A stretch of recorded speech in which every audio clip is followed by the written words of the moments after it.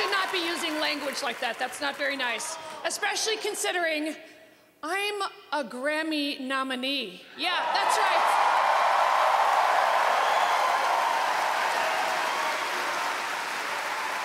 Can I tell you all the backstage Grammy dirt that I'm not supposed to say? Okay. Now, before the Grammys, there was this Grammy nomination concert that I got to go to. I saw that Taylor Swift. All right, now Taylor Swift is a tween country sensation. And I don't know how old she's like 8 or 17 or I'm not sure. It doesn't matter. Okay, so she's adorable, but did you know, and I didn't know this till I met her in person, she's 8 feet tall. She is like a basketball player. She's unbelievably tall, and she looks like a beautiful 17 cover model. She's got long, flowing blonde hair, but she was there. Okay, but here's the dirt. Did you know that right before that, she had been banging one of the Jonas Brothers who dumped her?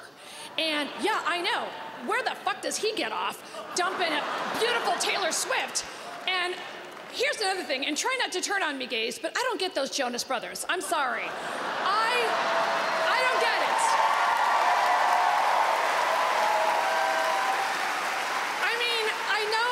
What they do is harmless fun, but first of all, it was so embarrassing watching them on the Grammys with Stevie Wonder, wasn't it? When they were all like, Stevie, show me what you got. Hit me, Stevie. Oh, thank God he was blind. All right, so, I'm just saying. No, I'm just saying, I don't buy these 3 kids as sex symbols. I'm sorry. First of all, the middle one looks like Sanjaya. There's like that Sanjaya one where they just shaved in between his eyebrows, and I don't know their names. Jaime, Pishik, and Herb. I don't know, but one of them has the Jufro. Come on, cut the crap. And by the way, I am not apologizing. I am calling complete bullshit on their fucking fake purity rings. Oh, bullshit. Purity ring. Let me just say, I had a boyfriend in high school who wore a purity ring because he was saving himself for when he got married, and then he married a nice man named David. So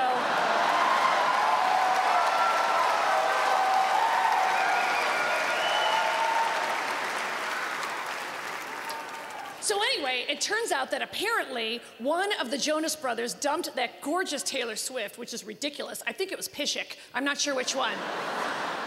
But what I love is that she blabbed about it, and she talked about it on radio shows and did a YouTube video, and so I thought, I like this girl. But what you didn't know, and I was there in person, is that when she was singing in the concert, the Jonas Brothers were right in the front row like you guys, and during her song, she was staring daggers at the one that fucked her over. I think it was Ariel. I'm not sure which one,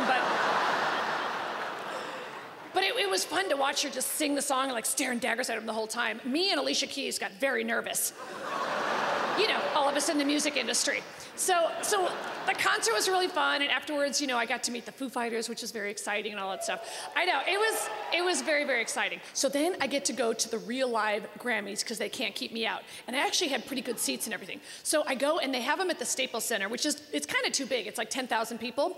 But I was doing the D-list, so of course it made me late for the actual Grammys, and of course the cameras weren't allowed inside the Grammys, and they know better and stuff. So sure enough, I go to the Grammys, and I drag poor Tom, my tour manager. You know Tom? Yes! He's a very big television star. Oh, okay, I have to get this. All right, we talked about it on the D-list a little bit last year, but I think this is really funny, but I know it's mean. All right, Tom's downstairs. Tom has this nervous disorder that I'm obsessed with. And what it is when he gets nervous, you know what it is? When he gets nervous, he pulls out his eyelashes and his eyebrows. So random and weird. And it's called Tickatillomania. And so, yeah, and Tom is a raging Tickatillomaniac. And I think he could become the face of Tickatillomania if he really cared about his community. But anyway, so we go to the Grammys, and of course, I'm late. And for a live show, what they do is they don't let you in if, it's a live show, and you have to wait in the lobby until a commercial break, and then they flood everybody in to go to their seats. So I missed the whole beginning, and I was so pissed. And then Tom and I go in, and I've got my tickets, and there's ushers everywhere, and none of the ushers are helping anybody because they're all taking pictures with the stars. So I'm holding my ticket, and then there's some usher just like taking a picture with Kanye. And I don't mean the singer Usher, but he was there as well. But there are all sorts of ushers. And but it's kind of nerve-wracking because during the commercial break, you can hear the producers saying, okay, everybody take your seat. We need everybody in your seat in 20 seconds, take your seat. And I couldn't find my seat. Nobody would help me. And then I hear them counting down, coming out of commercial, in 5, 4, take your seats, 3, 2, and I'm like this. And then I swear to God, it's like 8 feet away. I'm standing there, and then the lights come up, and it's live, and Chris Martin from Coldplay is singing, and I'm standing right here. Right, it was so embarrassing. And the camera guys who know me from various and sundry old award shows are like, Kathy, sit down. And I hit the deck on my stomach like an animal, and I'm like this at the Grammys.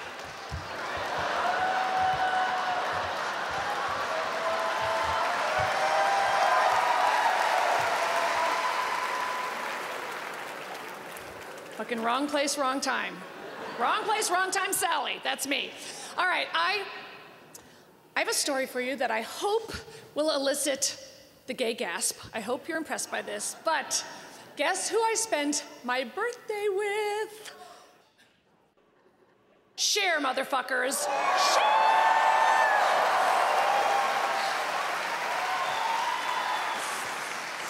I'm gonna try to get through this. All right, look. You have to understand, being a gay man,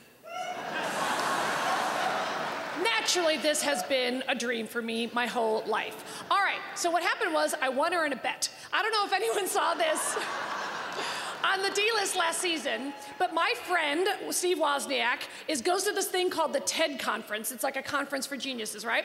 So Rosie O'Donnell really wanted to go to the TED Conference, and she said, do you think Woz would take me? And I said, yeah, I'll give you Woz, but what are you gonna give me? And she said, I can get you a meet and greet with Cher. I said, sold. All right, so sure enough, we go to Vegas to see the Cher show in Vegas, which is fabulous, of course.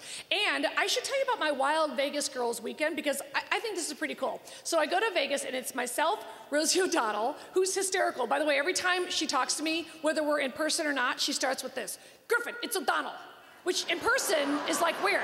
On the phone, it makes sense. Griffin, it's O'Donnell. I know, I see you. All right, so we went to the show, and the show was fantastic, but I have to admit, I was kind of nervous because I was thinking, you know, I'm gonna meet her afterwards, and I was sort of calming myself down. I was thinking, okay, Kathy, try not to queen out, just try to relax, choose your words carefully for once, just calm the fuck down. All right, so sure enough, the show ends, and then we go downstairs, and I'm getting nervous, and Rosie's like, Griffin, relax. I was like, is it O'Donnell? It's O'Donnell, okay. So we're waiting, and then Cher comes in, and I know that this is a little bit niche, but gays, she was in the Just Like Jesse James look with the blonde wig, I know, and the jeans and the Navajo belt and the blue sparkle. Ah! So, okay, sorry. Calm down, girl, calm down. All right, so she walks in, and oh, by the way, I should warn you, I actually am the only comedian in the world who cannot do a Cher impression. So my impression is terrible, but the story's great. But I'm just warning you right now, I'm working on it. All right, so she walks in, and I'm all excited, and she looks fantastic. And I said, hi, it's so great to meet you. I'm Kathy Griffin. And then she says, I know a lot more about you than you think I do, Kathy Griffin. I know, it's bad, right? I know, sorry. So I was excited to even hear her say my name, you know? So I said, well, it's so great to meet you. And she mentioned watching the D-List. And I said, oh, come on, I don't believe you. You've watched the D-List? And she said, yes. And I said, prove it. And then Cher says to me, one time you had on Cesar Millan, the dog whisperer, and you tried to trade your Emmy to see if the dogs would go on the treadmill, and they did.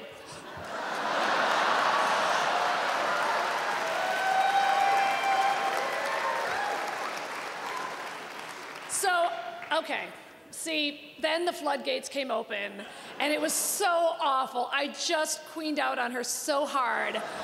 I was just like, oh, thank you so much. I thought your show was excellent, and I thought the montages were very good, and I really enjoyed your costumes, because you knew that Maggie was a visionary when no one else did, and I enjoyed the live version of Bang Bang. I mean, I like the studio version of Bang Bang as well, but the live version is so dramatic. It was, yeah, it was. So the next day, I'm back in LA, and Tom comes over, and he's like, Rosie's on the phone. So I walked out of a pile of lashes on the floor, and then I go, hey, and she goes, Griffin, it's O'Donnell. I know. So she goes, Griffin, you're not gonna believe this, but I just got a call from Cher, and she wants your phone number, she wants to call you. I know, and I'm nervous. I'm like, what did I do? What did I do? What did I say? Because whenever a celebrity wants to contact me, it never goes my way. It's not, you know, I'm like, what am I, fired? Fired from life? How did I get, what am I fired from, you know? And so then she goes, no, I talked to her and she says she thinks you're a cool, smart chick and she like wants to hang out. So I'm gonna give you your number if that's all right. And I was like, of course, give her my number. That's so exciting. So then Rosie goes, no, Griffin, look, you can never forget. It's fucking Cher, okay? It's fucking Cher. And I said, I get it. I said, how do you ever forget it's Cher? I said, nobody I have lunch with is gonna have like a sparkly silver wig on. Believe me, I'm not gonna forget it's fucking Cher. So I said, really, she wants to call me? That's really exciting. So then, sure enough, a couple of days later, Cher texts me. Now, let me tell you the best part. When she calls, it doesn't come up private caller, it doesn't come up unknown, it doesn't even come up numbers, it literally comes up Cher. I know. And so it's like, bloop, bloop, Cher, diarrhea. I mean, it's exciting. Every time she calls, it just goes, Cher. All right, so finally, after we had been texting a couple of months, I texted her and I said, are we ever gonna do anything in person? I feel like you're my Match.com boyfriend. And then she writes back, you crazy bitch, you're just trying to get in my house.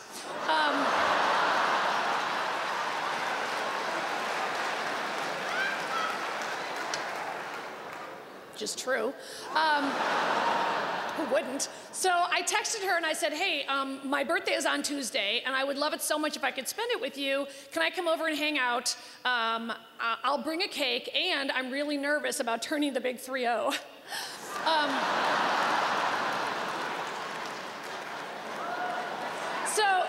So she writes back, you crazy bitch, your age hasn't had a 3 in front of it for a lot of fucking years. So.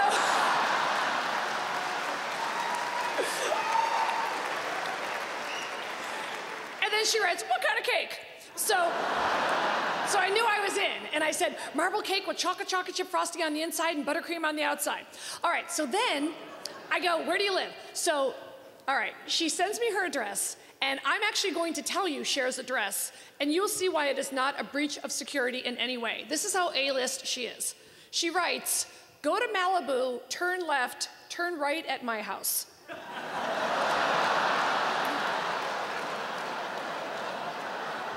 Yeah. Her address is just Cher, California. Like, it's like writing a letter to Santa. Santa, North Pole. Cher, United States. So sure enough, it's, you know, my birthday, and I'm going to Cher's, and I'm so excited, and I get my birthday cake, but then I'm thinking, is it kind of tacky to bring my whole birthday cake to Cher's? That's kind of weird, and, you know. So all right, I just made a call, and so I decided to cut off like a big hunk of it and put it on a plate with some foil on top. I know, it was, okay, I didn't think, all right, I just thought it'd be weird to bring Cher a cake. I mean, she wears little outfits, she doesn't need fucking cake. All right, so sure enough, it's my birthday, and I'm driving to Malibu with one hand on the steering wheel and one hand carrying this piece of foil-wrapped cake, like I just left a picnic. It was weird, I know, but I kept looking at it, and as I looked at it, it seemed to get smaller and smaller, and it seemed like a bad idea, but I just went with it. So, sure enough, I drive up to her palace, and you should know, by the way, that there's an armed guard in a guard gate. Yeah, so I could just get killed at Cher's and finally be the lead story on Entertainment Tonight. Here's hoping. So I get in, and the assistant comes out to meet me, and I've got my stupid piece of foil-wrapped cake. And she goes, what's that? And I was like, it's my birthday, and it's cake. It's like a part of it's a big piece of, and she goes, all right, so she just takes it. So I walk in, and the place is so big that I start going, hello? Hello? Can anyone hear me? And then the assistant goes, oh, you can stop doing that bit. Her room is so far away, she won't even hear you. And I was like, easy, Chris Brown. All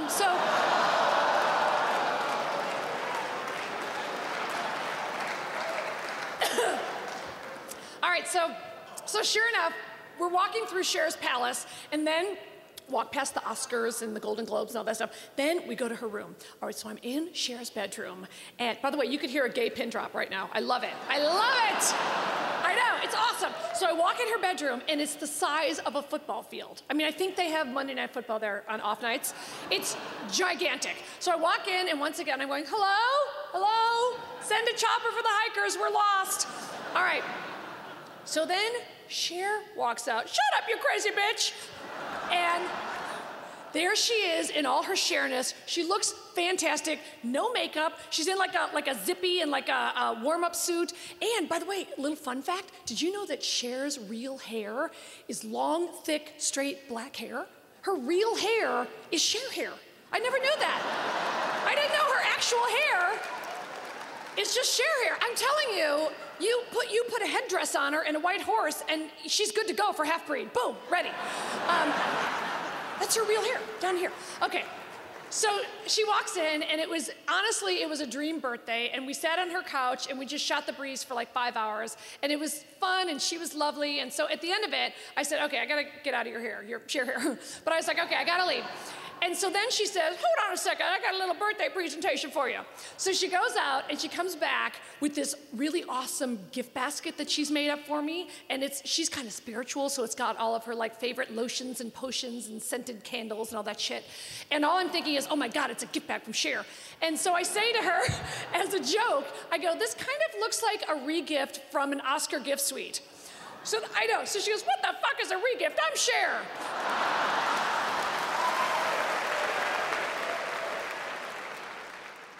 You know what I think we really, really need in the White House is one good, financially focused lesbian.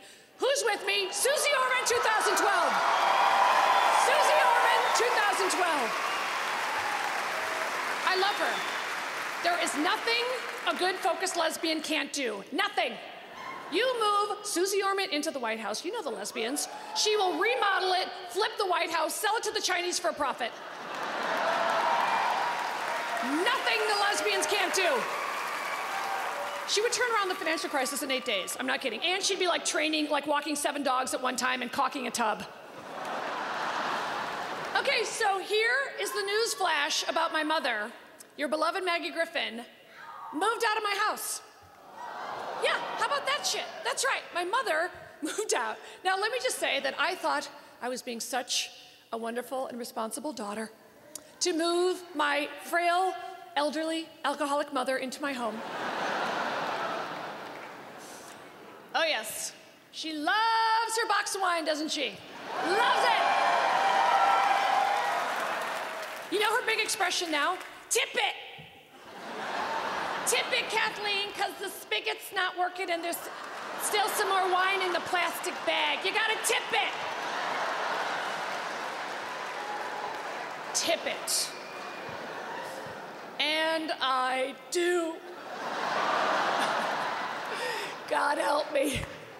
You know, it's funny, I used to get upset by my mom and dad's drinking. I really did. When I was young, I used to cry, you guys shouldn't drink so much. My dad lived to be 90. My mom is 88. Fuck it, bottoms up. Fuck it.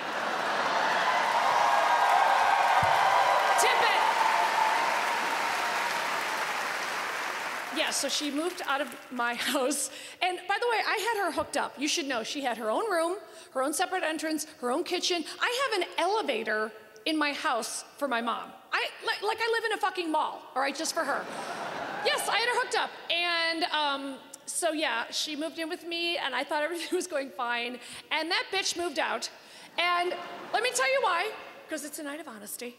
I said, Mom, why don't you wanna live with me? I thought this was a dream of yours. And it turns out that my mother moved out of my house.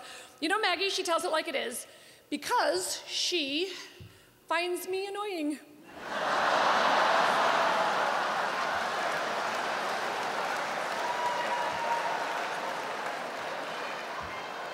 Can I tell you, that 88-year-old thing, it's a fucking license to kill. Like, when they get to that age and they just don't give a fuck, they say whatever they feel. And oh no, my mother will play the age card. She will play you like a fiddle. First of all, have you noticed that? First of all, she has a walker she doesn't need. I just want you to know that. When you see her with a walker, she doesn't need it. It's for pity. It's to garner pity or donations or to carry the drink, you know what I'm saying? Oh yeah, and she's got a fanny pack in there, which, all right, My mother's fanny pack on her walker is like fucking New Jack City at this point, all right? You raise them, you do the best you can, and then you gotta just put them on the walker and let them go. All right, so I'm gonna say something about my mom that might sound harsh, but I can explain, so just hear me out. My mother is a returning motherfucker. Hear me out, hear me out. No. My mother can return anything to Nordstrom for cash. Anything, right? They love it. They live for that shit. My mother could return a half-eaten hot dog to Nordstrom for cash. Because they play that age card. My mom does it, it's like a sick game. She doesn't need it, but she gets like a sick joy out of it. So she'd go to Nordstrom with a fake walker, and she's always got some item she didn't buy at Nordstrom, and she lays it on thick. Honey, sweetheart, I need to return this, and oh, honey, I don't have the receipt, but I'd like the cash back because I need food to survive. And then, don't fall for it. If you work at Nordstrom, do not fall for it. And yes, and then she'll come home and she'll be like, I got $17 from Nordstrom. And she's all proud of herself. So there are many odd things that are giving her pleasure. Oh, you know what is like XXX porn for old people? They love Judge Judy. My mom is like Rain Man with Judge Judy. It is all about Judge Judy. I like that Judge Judy. She tells it like it is, Kathleen. She would put you in your place. She's not taking any of your goddamn guff, that's for sure. I'd like to see you on that show. She'd smack you right in your smart mouth. And it's true, Judge Judy will cut a bitch. That we know, yes. Oh no, my mom said this to me. She actually said, she goes, why can't you get any of your goddamn agents to get you a guest spot on Judge Judy? A guest spot, like it's fucking Grey's Anatomy, you know? I said, Mom, to get a guest spot on Judge Judy, I would have to commit a crime. How about you shut your goddamn mouth?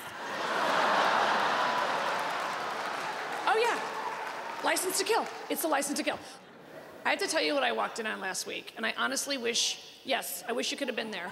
So first of all right, so she's in her room, because she splits her time between her condo and my house, right? So she's in her room, and I'm walking down the hall, thinking I'm being a good daughter, checking on my frail and elderly mother. First of all, the TV is blasting like a Def Leppard concert. Blasting, the walls are shaking, right? But have you noticed how at that age they have the selective hearing? So even though the TV has to be at level 10, she hears my footsteps coming down the hall.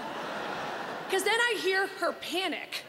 And I hear this, oh Christ, where's the goddamn clicker? She's coming. Oh shite, I gotta change it. I can never find that goddamn clicker. What the fuck is she watching? That she's so afraid I'm gonna catch her. What is it?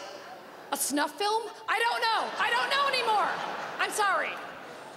All right, here's the thing, my mom, she doesn't know how to be a normal old person. That's her problem. She doesn't know that it would just comfort me if just once I could walk in on her watching Murder, She Wrote, Matlock, Father Dowling's Mysteries, something. No, this is what I walk in on. My mom is sitting up in bed in the moo-moo with the brownie smudge here, baked lay chips all over her lap. Yes, the dogs are in bed with her and they're not allowed in bed. And by the way, the dogs love when she dog sits. They're like licking her legs and stuff. Oh, they're in hog heaven. Because, you know, you never know what food particles might fall from her moo-moo into their mouths. So they're loving it. And then on the nightstand, where some of you may have a Bible or an alarm clock, tip it! Yeah, the box, don't worry. It's right where you left it. The ever-present box of wine. And I catch my own mother watching Keeping Up with the fucking Kardashians. Like a dagger in my heart. Why do I bother? Why? On the D-list, we're working hard for you. We're performing in Iraq at a maximum security prison, on an airplane for the gays between San Francisco and Sydney. I mean, we're gigging, baby. What the fuck do they do on the Kardashians? There's a one chick with a big ass making a sex tape. Why do I bother? My mother loves it. I can't help it, Kathleen. They're just such skanks. All right, so, do you want to hear all the backstage dirt because I'm a 2-time Emmy winner, motherfuckers?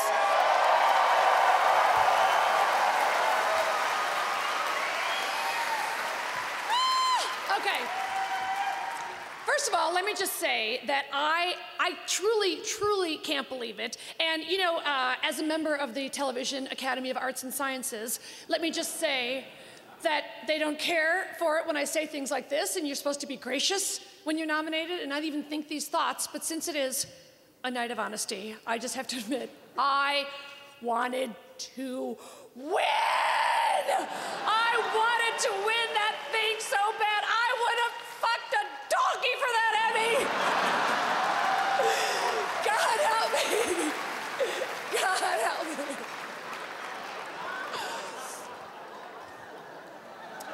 Hi. And it's an honor just to be nominated.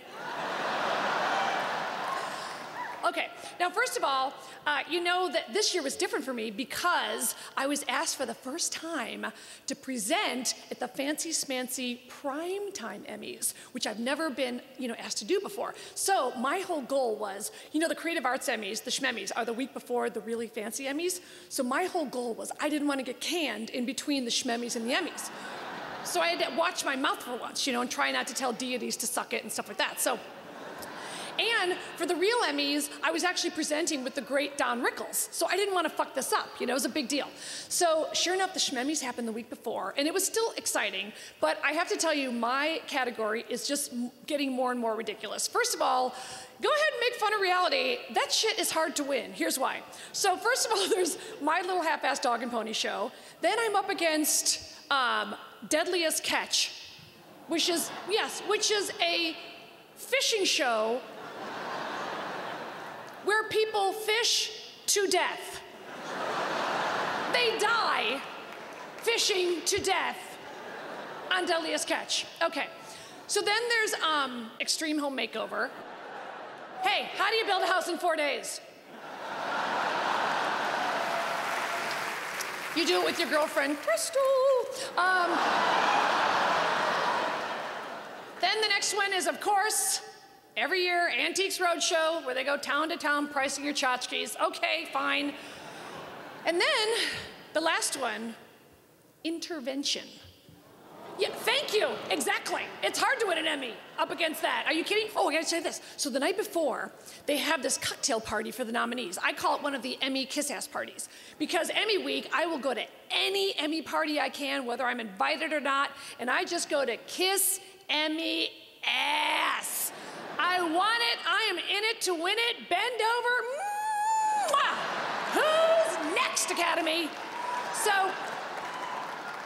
I'm at this party the night before, and then this guy comes over to me, and I have to say he has a little bit of an attitude. And he goes, "Are you Kathy Griffin?" And I said, "Yes," and I'm there in the cocktail dress and the heels and everything. And he goes, "Yeah, well, I'm the producer of Intervention." Like that, but with kind of like a tone, And I said, "Oh, well, your show's really good. I think I've seen every one. I've seen, Gabe the Gambler and the fucking huffing girl with the crazy voice. I've seen it, I get it."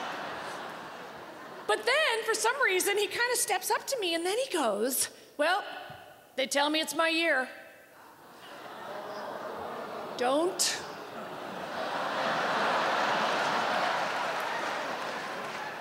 Fuck with my Emmy dream.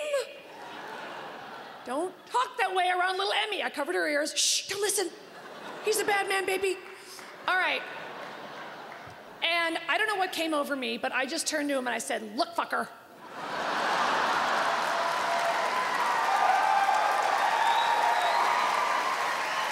Unless you are doing a very special intervention starring Whitney Houston, back the fuck off.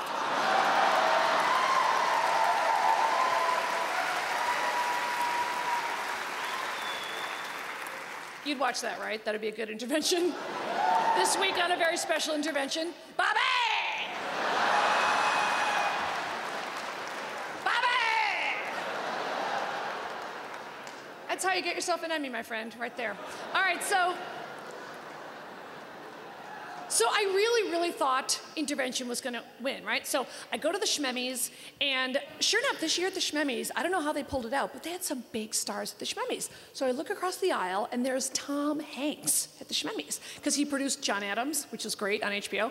All right, so he's there, and then I look further down the aisle, and I see James Gandolfini, Tony Soprano. I know, it was big time, and I've seen every episode of The Sopranos, so I don't know how the Emmys did it, but it was big time star action this year. Now, there's a green room at these events where all the celebrities gather who are presenting, and I, of course, was not asked to present, because when you tell Jesus to suck it, they don't ask you back, always. Yes, all right, so I go to the lobby to try to bullshit my way back into the green room, and then in the lobby, I see James Gandolfini. Now, this is a big fucking star. And my whole career, I'm watching what celebrities do what, and who's got a big posse, and who seems nice, and who's drunk, and all that shit. And I've never seen anyone as famous as he is not being bothered by people. Everybody else was being bothered by all kinds of people for, sign my t-shirt for my cousin, take a picture, do my outgoing phone message, all that stuff. But James Gandolfini has sort of this vibe about it. I call it the James Gandolfini Ring of Fire. And it's kind of like he is Tony Soprano, and nobody was going up to him because there's something about him that just seems to say, don't come up to me, don't do it. He was there because he produced this really good HBO special called Alive Day Memories about the returning injured Iraq vets. So I went up to him and I said, excuse me, Mr. Gandolfini, but my name is Kathy Griffin, and I thought your special was fantastic, and I just did a show at Walter Reed Army Medical Center, and I know those guys just think you're a total rock star. So then James Gandolfini says to me, are you gonna be here later? And I said, what do you mean? And he goes, because some people I was in the limo with were talking about you and they wanted to meet you, so are you gonna be here later? Okay. Who the fuck in James Gandolfini's limo knows who I am and wants to meet me? Big pussy? I don't think so. So, I was determined to get to the bottom of it, and you're gonna love this. I don't know how I couldn't have figured it out. It turns out that he just got married, and it was his brand new wife's hair and makeup gaze. Duh, how? I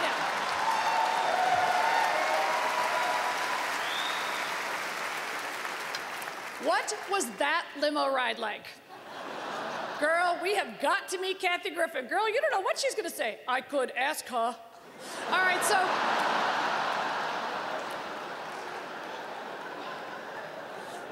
So anyway, sure enough, it's the Emmys, and my category comes up, and I go back to my seat, and like I said, I wanted to win so fucking bad. I can't help it. I like those Emmys more than people. I think they're better and more important than people. I think they're more important than any of your children, even though they're gifted. So I just wanted to win. All right, so my category comes up, and my heart, I thought I was gonna be able to actually see it like beating out of my chest. But remember, I have to be gracious because I'm presenting the next week with Don Rickles. So I can't pull my usual Jesus can suck it, any of that bullshit. I have to be gracious, and I'm imagining that they're gonna say the winner is Intervention, and then I have to do this shit. Oh, good for those crackheads. That's great. Wow, they did a lot of crack to win that Emmy. Good. So sure enough, it's my category, and they announce the Emmy goes to Kathy Griffin, My Life on the D List. I run up on stage, I can't believe it. And inside my head, all I'm thinking is, do not tell Jesus to suck it. Don't tell Allah to suck it. Don't tell Oprah to suck it. Don't tell Scientology to suck it. Calm the fuck down, bitch. And don't get fired. Do not get fired. Try to keep your job. But, oh. God, it was heaven. All right, and I'm standing there, and I'm all jacked up on adrenaline, and I really was shocked. And so the reason they did not air this moment on the E! Channel recap show was because I lost my mind for a second, and here's what happened.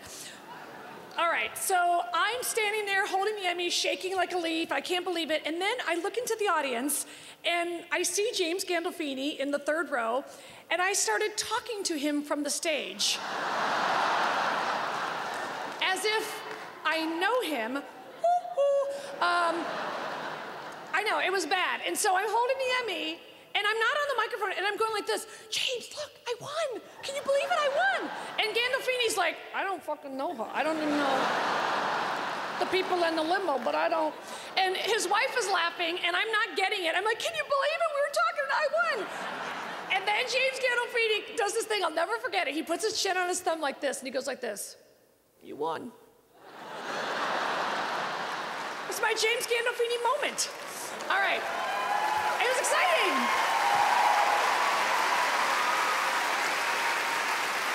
So, the next week is the real deal, the big show, the Primetime Emmys, and I am going as a presenter. So first of all, I get to walk the red carpet in my beautiful gown by a young gay designer that I was so proud of. I was on the worst dress list by the time I got home. But I come home for the Emmys, I put on the Yahoo homepage, and there's my picture. I'm already the worst dress, and I'm watching it in the dress. I'm still in the dress, clicking on it, looking at a picture of myself on the worst dress. I stand by that dress. I liked it. All right. So sure enough, I go, and this is big time star action. I mean, the green room at the real Emmys is just one big star after another. It was really cool. I don't know how I scored such good tickets, but I was sitting in the best section you could. I was sitting with the 30 Rock people. I love that show. It's my favorite show. Oh, I love it. All right. So I was in the second row, and I was behind Tina Fey and Alec Baldwin. And I have to tell you, I was seated next to the best person you can be seated next to at a formal event, Tracy Morgan. So, I know. But, okay, so I'm sitting next to him, and he's with this beautiful girl. And I said, Tracy, what's the name of your lady friend? And he goes, I don't know, Kathy Griffin, but she's fine. Technicality with the name. All right, so... So the show starts, and Oprah came out at the very beginning. So she comes out, and she's in this beautiful gown, and there's Oprah like 15 feet away. And it's exciting, because I'm looking at Oprah, you know, excited to see Oprah, right? And she's, you know, she picked our president, let's face it. She just decided, and she just picked him. And that's fine with me. I think she should just keep picking. She did a good job. But we, you know, we can act like we voted, but Oprah just fucking picked him.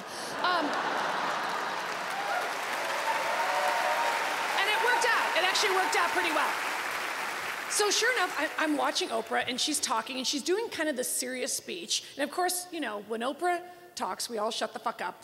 And she'll cut a bitch. All right, and sure enough, she's doing this kind of serious speech about the history of television and how television can teach people. But keep in mind, she's 15 feet away. So then Tracy Morgan just starts, and he's right next to me, and he goes, Kathy, look at Oprah! Like that loud. Now, you know, I'm scared of Oprah, and Gail as well, I think would kill me. So if I ever show up dead, go to Oprah's house first, and then Ryan Seacrest, and one of them will have done it. Anyway, for once, I was actually nervous that someone else was being too loud, and I go, Tracy, shh. So he goes, I can't help it, Kathy. Look at Oprah thinking she all Oprah and shit.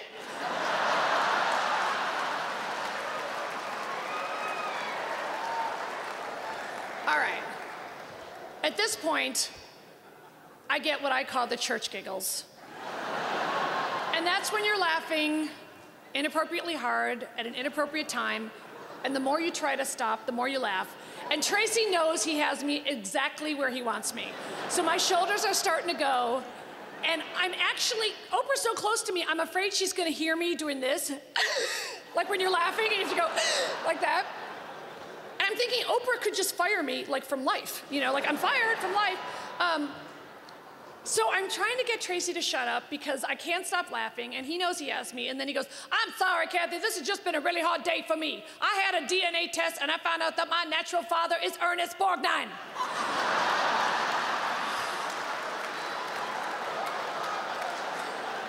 And I just can't stop laughing, and he goes, my whole life I thought it was William Hurt. And I'm like, So then, I go back to the green room, and it's just celebrity, celebrity, celebrity, celebrity. And this is like a big deal for me. And I have to tell you, I was next to this table of young girls, like 19, 20-year-old girls, and they were, a table full of interns. And I'm gonna be honest, I got a little attitude. I was thinking, I've worked my whole career to be at the green room of the Emmys, and now I get back here, and I find out they just let anybody in, some intern chicks. And then they turned around and I realized it was the Desperate Housewives. All right, so look, these are gorgeous girls, we all know that, but let's cut the shit with the face work. First of all, Marcia Cross's face looked like a hockey rink. No, her forehead has not moved since the episode of Melrose Place where she took the wig off and there was stitching on her head. Let's cut the shit. Come on, Portland. You've come this far. No, I just think it's funny when celebrities actually try to act like they haven't had face work. So I just love when they're willing to just go to the mat and insist they haven't had anything done. And so I'm looking at Hatcher, who's very gorgeous, but I'm thinking, really, you just woke up Korean? Is that how it went down, Terry?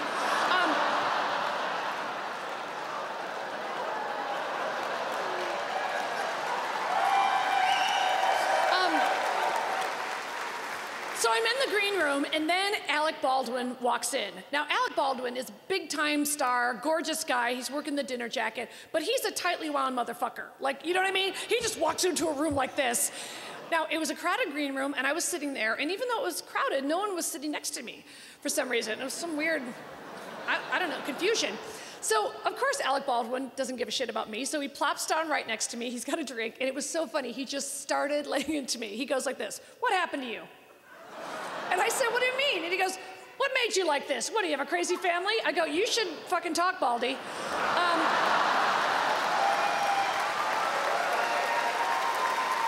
All right, so I have to tell you my favorite Emmy rehearsal moment. So I walk in to rehearsal, and this is who I see on the couch.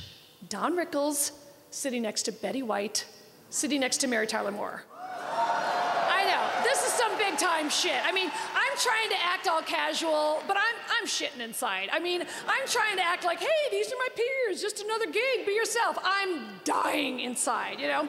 So I know Don Rickles, I've had dinner with him. I know Betty White, who's just a pistol, and I've never met Mary Tyler Moore. So I'm thinking, okay, Kathy, just come on, just keep it together. So I sit down next to Mary Tyler Moore, and they're all talking, they all know each other. And I turned to Mary Tyler Moore, who looks great, and I said, "Mary Tyler Moore, you look like $1 million.